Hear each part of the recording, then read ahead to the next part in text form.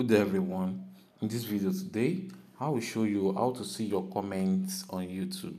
So to do this, firstly, open your YouTube app on your phone.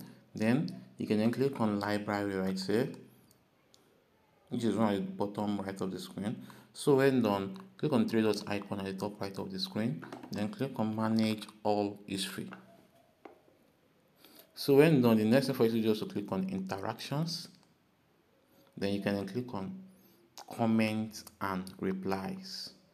So right now you see all the comments which you have made on YouTube. You can just keep on scrolling now. You see them more and more and more. So that's how to do this. Hope this video helped. Please give it a thumb up and don't forget to subscribe to our YouTube channel. See you in the next video.